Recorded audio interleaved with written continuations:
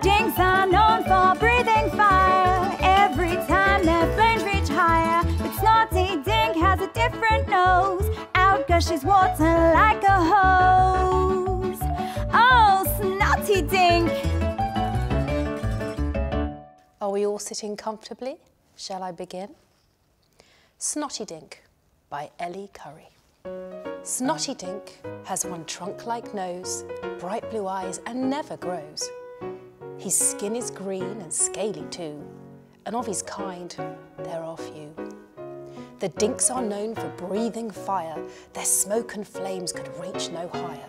But Snottydink had a different nose, because out came water like a hose. Snottydink held his nose for years, so ashamed it brought him tears. But on this day the secret unfolds, because Snottydink had a cold. He sneezed and made things wet, and the other Dinks got terribly upset. He tried to hold back but had no luck, and felt a sneeze coming and shouted, "Duck!" Everyone bent, but alas with a thud, they were thrown to the ground and carried away with the flood. He looked in the cupboard for a quell to his sneezing.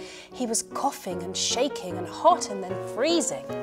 Instead he found pepper, and without any ado, he took one big sniff and then achoo! Snottydink was feeling blue. He felt his fears had all come true.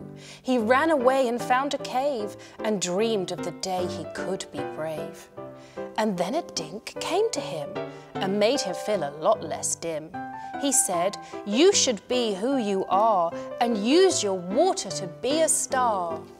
When walking home with a smile in his eyes, he came across flowers that looked rather dry.